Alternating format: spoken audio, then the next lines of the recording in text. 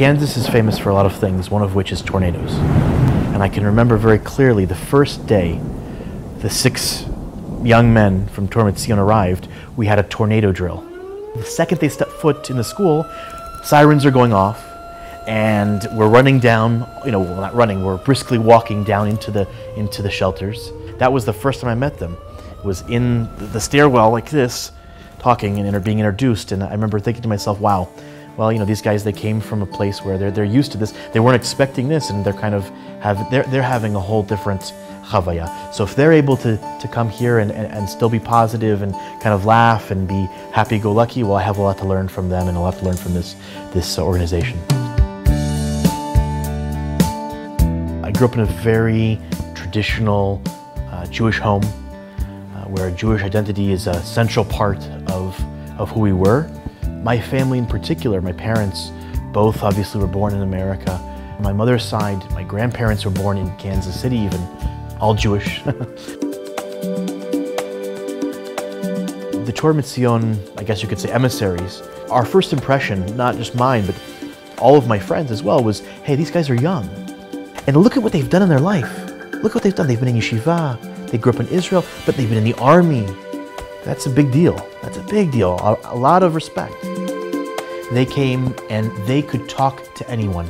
Any Yid, any Jew that came from any Beit Knesset or they were there to serve the community, first and foremost. They were willing to talk, to learn, to discuss, to help.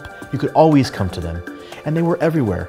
They never kept themselves, in one spot for their comfortability level. It was a type of mesirat nefesh. They were giving of themselves for everybody. They came like this. They rolled their sleeves. Listen, that's the Dati Leumi way. I didn't know this. They weren't there to go and shopping and Kenya, go to the mall. They weren't there for vacation. They were there with a mission. This is why these people are the backbone of Israel. In my last year of high school, the Torah Mציon guys helped me. They said, what are you looking for? They knew me by then. We'd known each other. We were together for almost 2 years. Weitzman knew. Everybody knew who I was, and they knew what I was looking for, and it was a perfect shidduch. It was a perfect match. And that was the beginning. Yeah, hi, Eric from Panaya. How are you, Jim? Yes, great. And when did you say the project is due to start? Everything I've described that was special about the kollel, the Torah Mציon kollel of these 6 young guys, Rabbi Weitzman, he brought it all together. He was an orchestrator, kind of like a symphony. He knew how to play their strengths of these young gentlemen. He always was there for them, and he always made sure to utilize them and to direct them, to give them guidance, and that was the success. He was magical in that sense. Yeah, right. Yeah, right. Like those TV shows, punks, right? What are you doing? Fabulous. We were in Kansas City for 2 years. The greatest satisfaction was the graduation. Eric gave his graduation speech in Hebrew and spoke about the importance of coming to live in Israel. And right there. Not an easy message for... Not a usual message for graduation in Kansas City. Right. He was so in tune to what was needed in the community, to what was expected of the kollel, why it was brought there, and he answered the call perfectly. Torah Mציon for me is spreading the word of Torat Eretz Yisrael, the special Torah that is in Israel, that speaks about living the Torah, about not only learning Torah, but living it, applying it to our lives. How do we live a Torah existence? And how does Torah influence who we are? And that Torat Eretz Yisrael, to bring that to people in Kansas City, to people in Europe, to people in Australia, to bring that message is something that they've never heard before. And I think Eric will agree that this was a new, fresh message. Somehow I made it back. Why me? After all we've been through as a people, after everything, you couldn't even write a movie that good, or a novel this good, Somehow I was fortunate to come back. After I made it, I survived.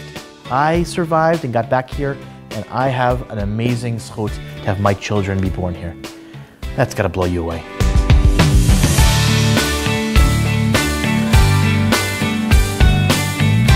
The success was measured by how many people were more motivated, how many people were inspired, were influenced to do more for their community. For Eric, the choice was to come to Israel.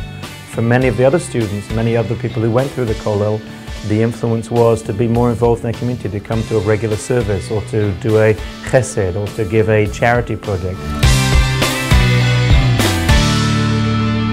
These are the first children in my family line to have been born in Israel from probably close to 3,000 years.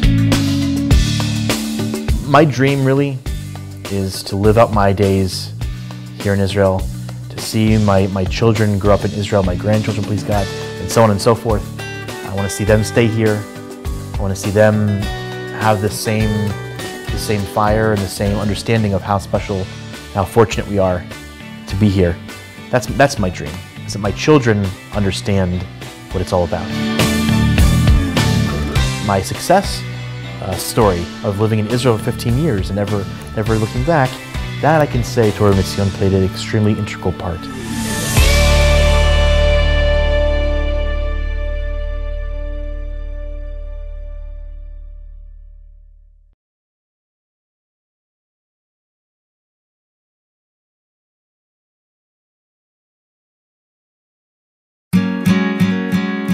סרט למזכרת, להתרגש מחדש.